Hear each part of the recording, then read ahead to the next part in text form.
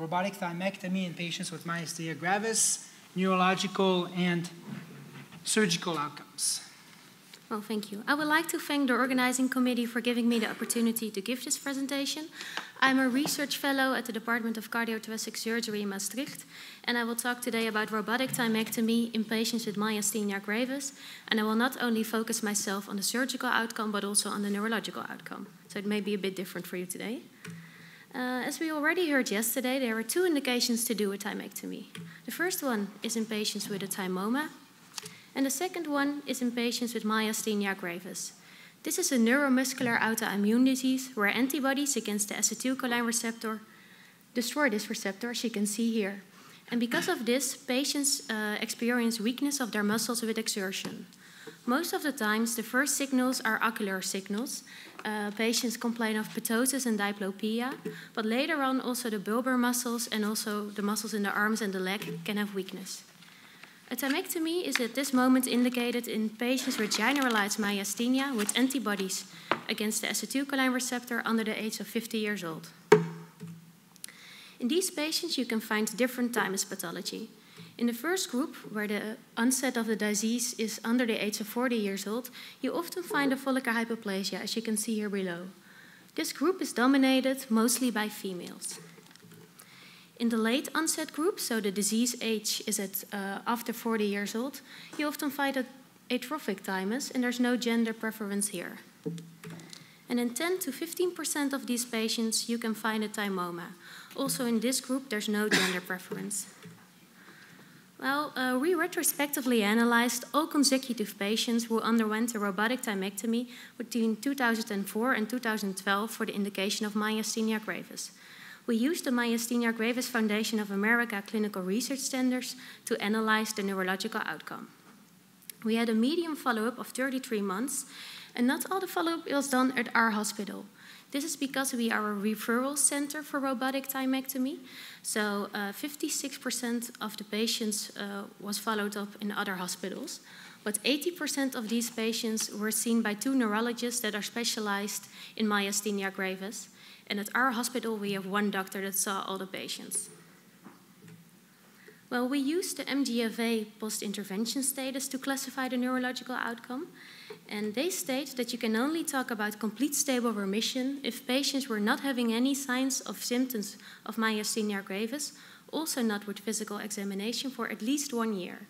And patients were not having any form of therapy at that moment. And you can talk about pharmacological remission if patients were also not having any signs or symptoms of myasthenia gravis, but they were taking some form of medication. However, pyridostig mean is excluded from this group. We used the right-sided robotic approach. Only in 4 patients with a thymoma that was localized from the left side, we used the left-sided approach. And in our opinion, you can do it safely from both sides. But we prefer the right side because in our experience, we think that the maneuverability in the right side of the cavity is bigger. Well, in this period, 125 patients underwent a robotic thymectomy, and most of them were females. They were pretty young. The median age was 33.5 years old, and almost 90% of them had antibodies against the acetylcholine receptor. Patients that were seronegative were only eligible for surgery if they were suspected for a thymoma or if they had refractory myasthenia gravis. In 32%, we found a thymic remnant tissue, in 41% follicular hyperplasia, and in 24% we found a thymoma. Well, the surgical results showed that there were no perioperative complications, and we did not need any additional port access. The median procedure time was 123 minutes, and there were no conversions done for surgical complications. In 4 patients, we converted to a thoracotomy or a stenotomy, but it was only because of suspected invasion of a blood vessel of a thymoma. Most of the patients could go home the 2nd or the 3rd day after surgery. And in the beginning of our robotic program, 2 patients experienced a myasthenic crisis, requiring mechanical ventilation for a couple of days. And we learned from those 2 patients that we only operate on myasthenia gravis patients that have a stable disease. So if patients are unstable, we treat them first with IVIG, and then they get the surgery, but not if they are unstable. And later on in our experience, we didn't see any myasthenic crisis anymore. So this occurred only in 2004 and 2005. The neurological follow-up of 105 patients was more than 12 months. 5 of them were lost to follow-up, and none of them had a thymoma. So our neurological analysis could include 100 patients. Here you can see a Kaplan-Meier analysis. On the left, you see the proportion of patients without complete stable remission, and here the time in months. And we saw that after 3 years, 17% of the patients was in complete stable remission, so not taking any form of medication without any signs of myasthenia. And the remission rate after 3 years was 29%. We used this statistical analysis because the MGFA recommends to use it after thymectomy. This is a bit of a busy slide, but we searched also for predictive factors predicting complete stable remission. And we checked for age, gender, also for antibody status, the severity of myasthenia gravis, histology, so benign thymic tissue or thymoma, the duration of symptoms before surgery, the type of myasthenia, so early onset or late, and preoperative treatment with prednisolone. And the only thing that we saw was significant is that patients that were not taking prednisolone before surgery had a higher chance of getting in complete stable remission. And this is probably because this group of patients has a milder myasthenia. Well, if you look at our results, we would have expected a bit higher complete stable remission rates. But in the Netherlands, neurologists are a bit reluctant to stop drug therapy if patients are in remission, because there are reports that show that you can have a relapse of your myasthenic symptoms of 60%.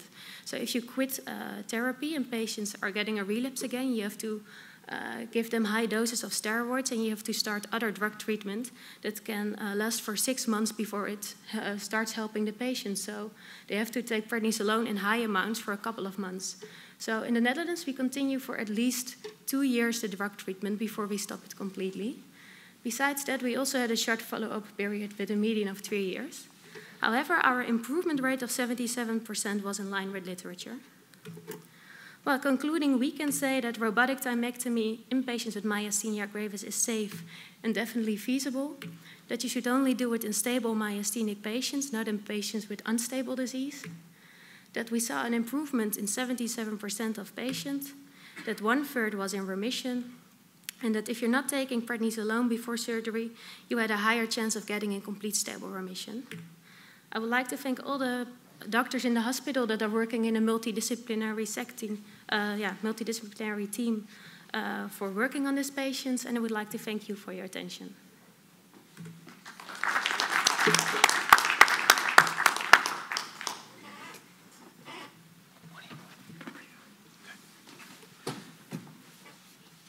Thank you. So now we have a period for questions, 4 minutes. Thank you very much for the excellent presentation. So if you'd like to, anybody with the question, you can come up to the mic, please, and introduce yourself, and let's have a discussion about the paper here.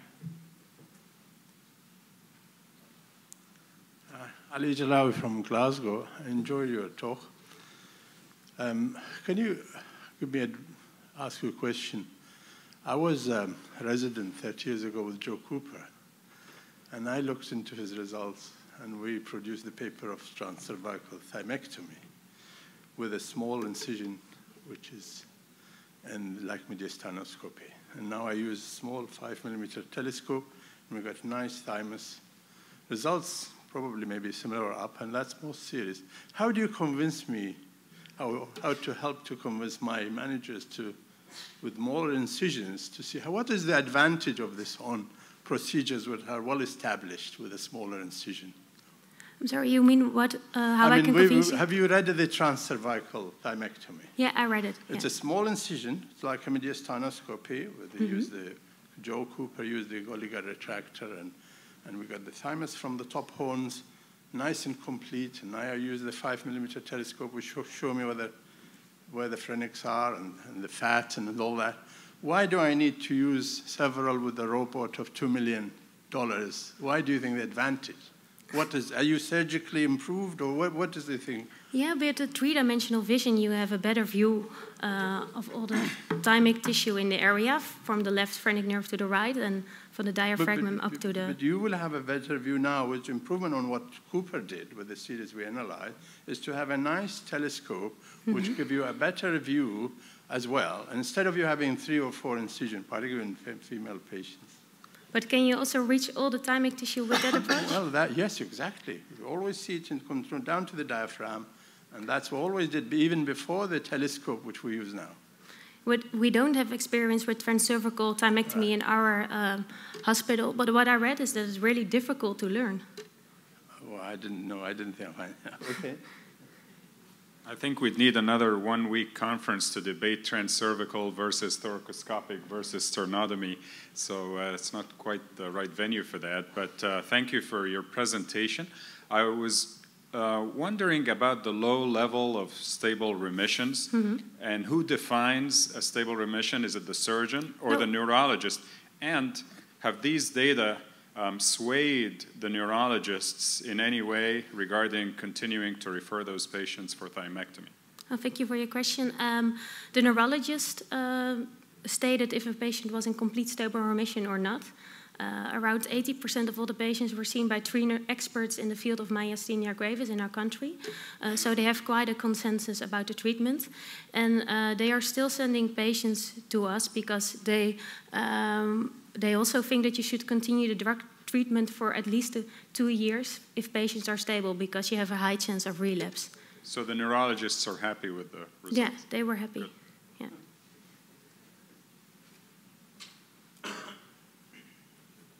Other questions? Okay, excellent. Thank you very much. Thank you.